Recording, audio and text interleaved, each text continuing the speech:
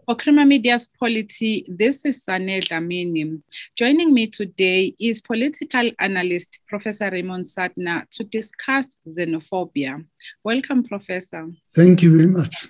So, Professor, you speak of xenophobia increasing. What is your evidence of this? I don't have actual statistics, but it is my impression that you read all the time of people saying they must get out, or you hear people saying they must get out. They must just go. We don't want to hear these reasons. Just get them out. Forget about ZEP. Just kick them out.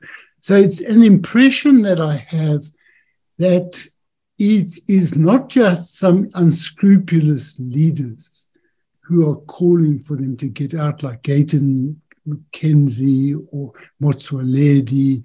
There's a few others. But now you find ordinary people are starting to believe that they take their jobs. It's not actually true, but the thing is, I get the impression that there is a more widespread xenophobic sentiment in South Africa than there was a few months ago. It's been built up. I think it's partly because of the insecurity after COVID.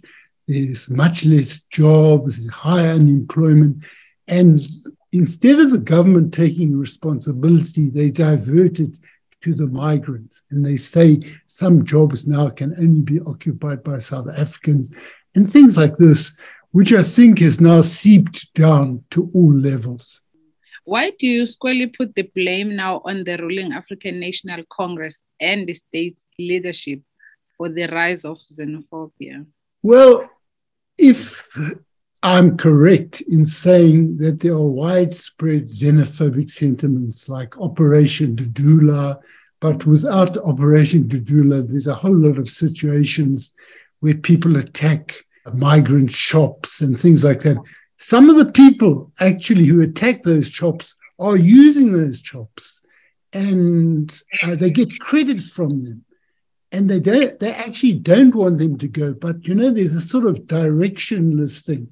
Now, when I was involved in the ANC, the leadership would have given direction and would have said, "Look, these are our brothers and sisters.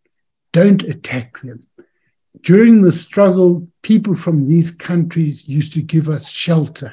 They used to support our struggle with money, and their states got damaged because the SADF bombed them and killed not just MK, but people in these things. Now, the ANC of today is not giving leadership.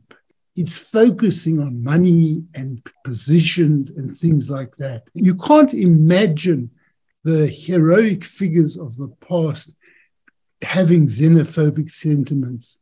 Chief Luthuli, Oliver Tambo, Walter Sisulu, Nelson Mandela, Ruth First, Albertina Sisulu. They would never have said things like that.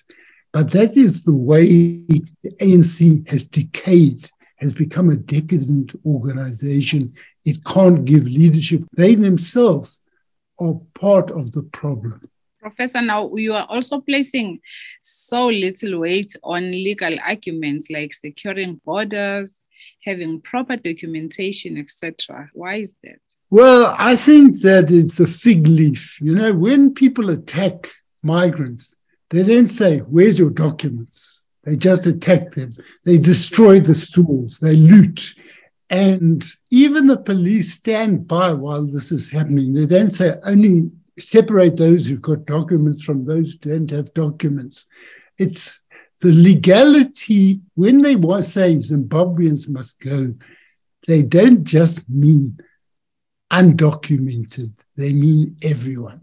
And I think it is a fig leaf. And legalities are not something that is concerning these people who attack the vulnerable. And I think it is a pretext for attacking them, but they're attacking them whether or not they're there legally. And lastly, do you not consider that religious notions of welcoming the stranger need to be modified in our country with its very high rates of unemployment and the pressures on services? Well, the notion of welcoming the stranger, which is religious, a religious phrase in a lot of religions, it's part also of South Africa belongs to all who live in it. It's the same principle in the Freedom Charter and the Constitution. Now, those phrases are used because we believe that we live together and we belong together and we have responsibilities to one another. And if someone is unemployed, you help them. You don't banish them because they're strangers. You help them because the same people, as I say, who are buying from these migrant shops, one day will loot them because they're caught up in a frenzy and they're hungry.